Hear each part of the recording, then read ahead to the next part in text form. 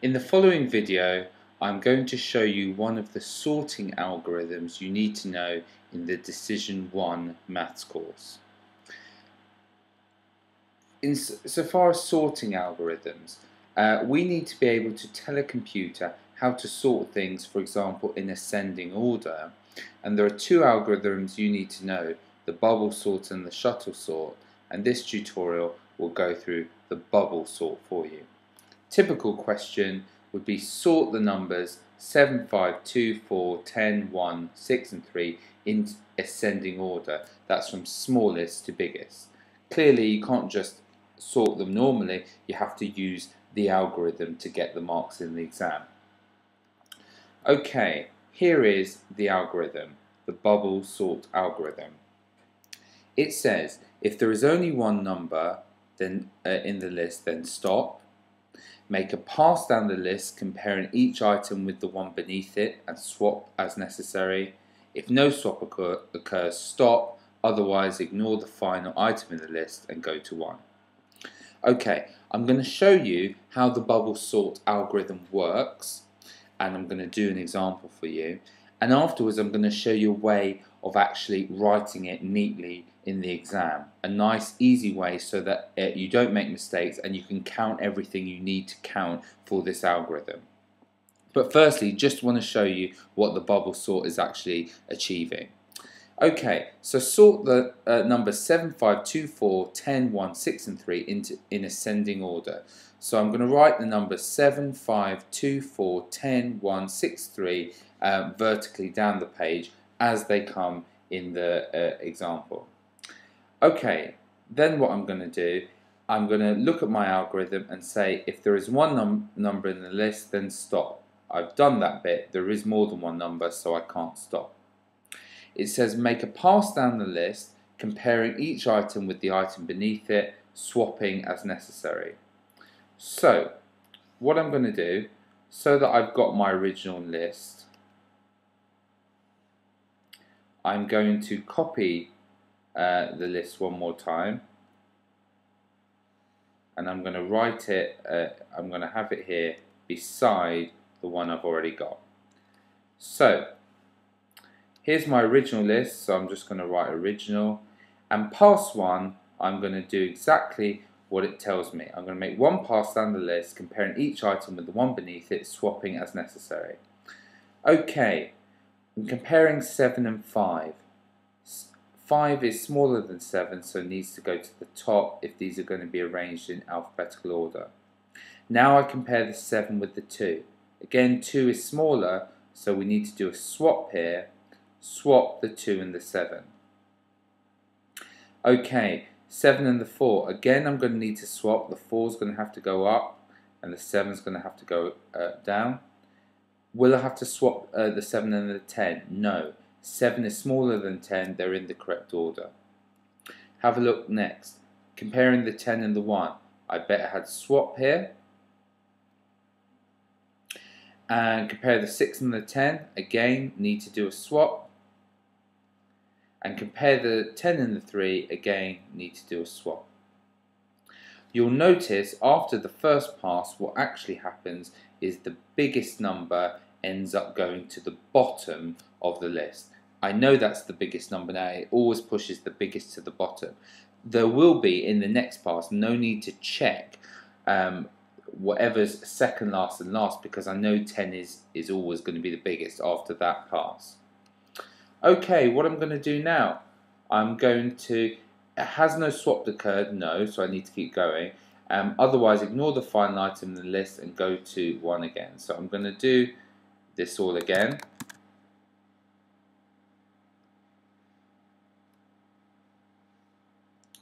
So, now I'm going to do my next.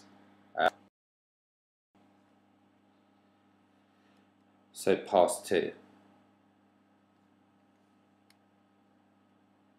Compare each item in the list with the one directly below it. Compare the 5 and the 2, better swap. The 2 is smaller than the 5. Compare the 5 and the 4, better swap. 4 is smaller than the 5. Compare the 5 and the 7, no need to swap, it's fine as it is. Compare the 7 and the 1, Well, 1 is smaller than 7, so better swap. Compare the 7 and the 6. Well, 6 is smaller than 7, so better swap. And compare the 7 and the 3. The 3 is smaller than the 7, so better swap. Do notice here there is no need now to compare the 7 and the 10. You know the way the bubble sort works, it pushes the smallest to the biggest to the bottom. There's no need to compare the 7 and the 10 because 10 must be bigger than 7 because it's at the bottom of the pass, of the first pass. Okay, we haven't not had no swaps, so we need to do another pass. So let's have a go at another pass here. Just going to copy these items over here, and let's do another pass. So let's call this pass 3. Compare 2 and 4, no need to swap, they're fine. 4 and 5, no need to swap, they're fine. 5 and 1, well 1 is smaller than 5, so better had swap. 5 and 6, no need to swap, they're fine.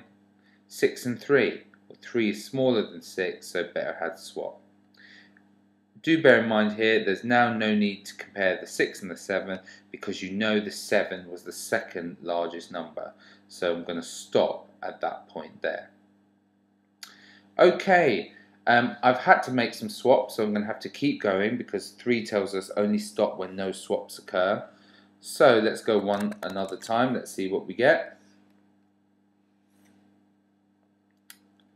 Okay, let's have a go at doing pass 4.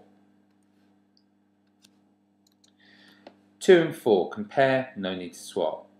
1 and 4, better had swap. 1 is smaller than 4, so swap them. 4 and 5, no need to swap, they're in the right order. 5 and 3, better had swap. The 3 is smaller than the 5, and we can stop there. We can stop there because we know that the 6 was already the third biggest, so we're fine as it is. Okay, let's keep going. We have had to make a swap, so let's keep going. Let's do another one.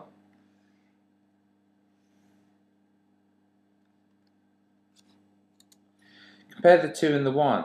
Better had make a swap because 1 is smaller than 2. Compare the 2 and the 4.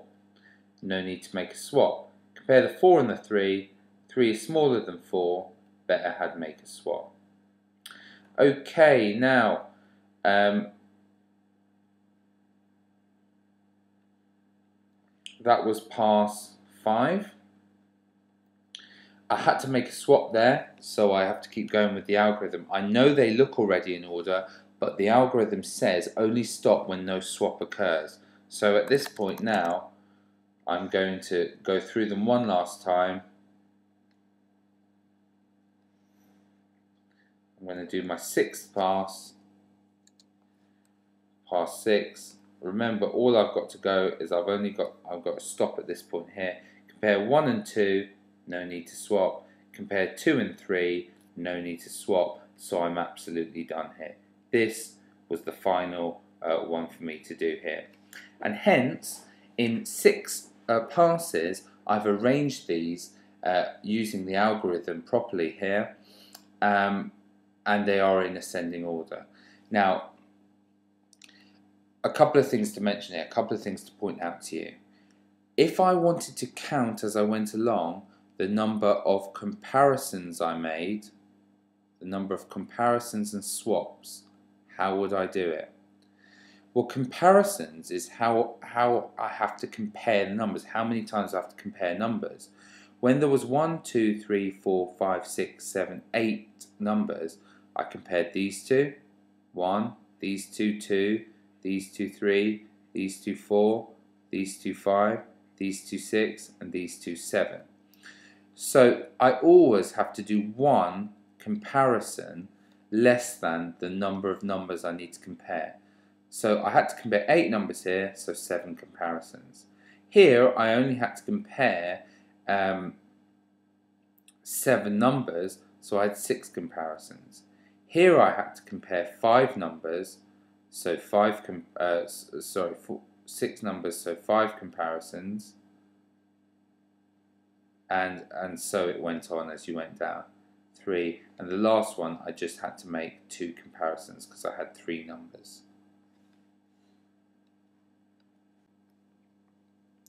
Now the question is, as I went along, did I count the swaps? Well, I didn't actually count the swaps in each pass I did. Is there a way to count them easily?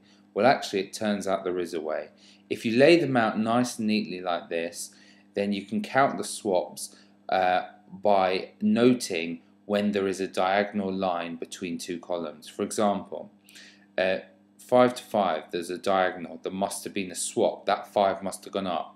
This 2 must have gone up. This 4 must have gone up. None here. This 1 must have gone up. This 6 must have gone up. And that 3 must have gone up. There was 1, 2, 3, 4, 5, 6 swaps in total there. And I could do the same as I go along.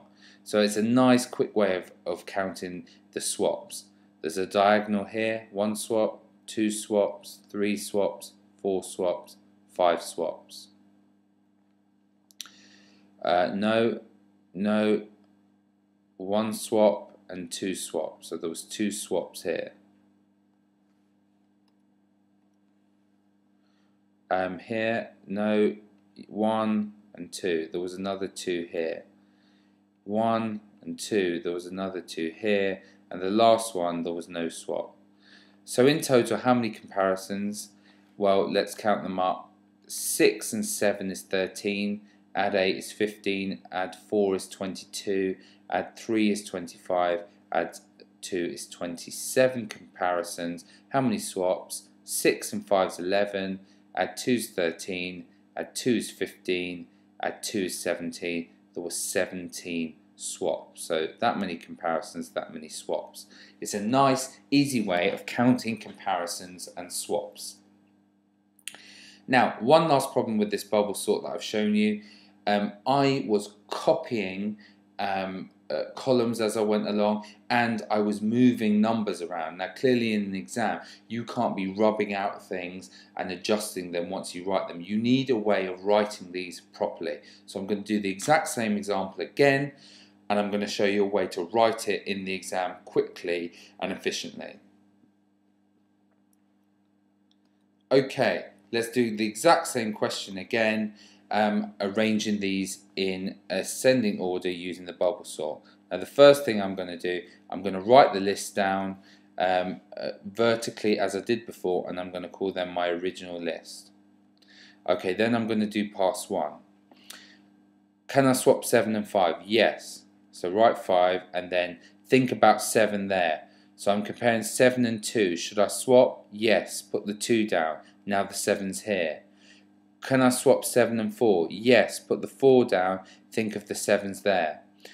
Comparing 7 and 10. 7's smaller. Leave it where it is. Think of 10 here. Comparing 10 and 1. Can I swap? Yes. Put the 1 there. Think of the 10 as here. Compare 10 and 6. I need to swap. Think of the 10 there. Compare 10 and 3. Need to swap. Put the 3 there. And finally the 10 there. Okay, that's how you do a pass without having to rub things out, etc. So, let's do pass 2 similarly. Compare the 5 and the 2. The 2 needs to go there. Think of the 5 as here. Compare 5 and 4. The 4 needs to go there. Think of the 5 here. Compare the 5 and the 7. 5's in the right place. Think of the 7 as here. Compare the 7 and the 1. The 1 should go there, and think of the 7 as here. Compare the 7 and the 6. Need a swap. Put the 6 there, think of the 7 here. Compare the 7 and the 3. Need a swap. Put the 3 there and put the 7 there. Now you know these are the 2 biggest numbers. They've been put at the bottom. Let's keep going. Pass 3. 2 and 4. Do I need to swap? No. Keep the 2. 4 and 5. Do I need to swap? No. Keep the 4. 5 and 1. Do I need to swap? Yes. Put the 1 there. Think of a 5 here. 5 and 6. Do I need to swap? No. Put the 5 down. 6 here. Think of a 6 and compare to the 3. Do I need to swap? Yes. Put the 3 there and the 6 there. Put my line above it now. And that's pass 3 completed. Let's go for pass 4. Compare the 2 and the 4. No need to swap. Compare the 4 and the 1. put the 1 there, think of the 4 there. Compare the 4 and the 5, no need to swap, put the 4 there. Compare the 4 and the 5 should be here. Compare the 5 and the 3, put the 3 there, and the 5 needs to go underneath and swap. And then draw your line above it. So that would be 6, 7 and 10. Done past 4. Let's go for past 5 now. Compare the 2 and the 1. Do need to swap, put the 1 there. Think of the 2 here. 2 with 4, comparing, it's fine as it is. 4 here, 4 with 3, needs a swap. Put the 3 there, and the 4 must go underneath it. Put your line above it.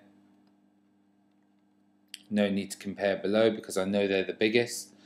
And last one, past 6, I know they're in order, but I can only stop the algorithm when I have never had to make a swap on the previous pass. So past 6, 1 and 2, no need, so put my 1 there. Think 2 and 3, no need, so put my 2 and my 3 there. 4, 5, 6, 7 and 10. In 6 passes I've got there. Again, just out of interest, how am I going to count these things? Let me just show you how to count it one last time. I know it's the same example as before, but I'll just show you a nice easy way of counting it. Right, how many comparisons? I'm going to count up my comparisons I had to make and how many swaps as well. How many comparisons and swaps. Now remember, when I had 8 items in the list, in the first pass I have to make 7 comparisons, then I only need 6, then I only need 5, then I only need 4, then I only need 3, and then I only needed 2 in the last one. How many swaps? Best way to count swaps is a method I told you when there's a diagonal similarity. 1, 2, 3, 4 and 5. 5 swaps. 1, 2, 3, 4, 5. 5 swaps. 1, 2, 2 swaps. 1, 2, 2 swaps. 1, 2, 2 swaps. And no swaps for the last one. So counting those up, how many comparisons? 7 and 6 is 13, add 5 is 18, add 4 is 22, add 3 is 25, add 2 is 27, and swaps, 5 and 5 is 10, add 2 is 12, add 2 is 14, add 2 is 16. Let me just count that one last time, sorry, 5, 2, 3, 4, 5, sorry, there was 6 on the first there, I missed that one, there was actually 6, so 6 and 5 is 11, add 2 is 13, add 2 is 15, add 2 is 17, so there were 27 comparisons and 17 swaps, hence the bubble sort algorithm. I've got 2 questions for you on the next page. I've laid out the vertical table for you. No need for a table if you're writing it in the exam, but I've laid it out for you. You can use that format to help you, guide you. Sort the following 2 lists into ascending order using the bubble sort. Pause the video and I will stop in 10 seconds, then I will show you the answers. Here you go.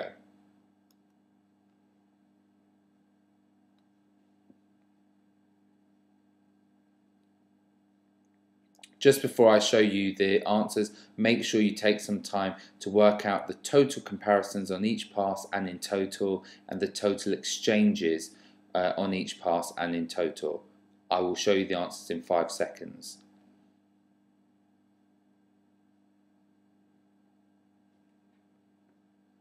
Okay, here are the answers just to finish with.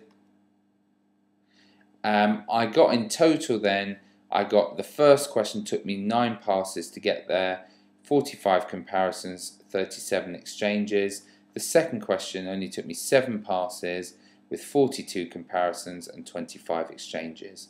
Make sure you work through those examples, understand them, and have a nice neat way of writing these answers out in the exam, as well as being able to count comparisons and exchanges. Thank you for listening. I hope you found that useful.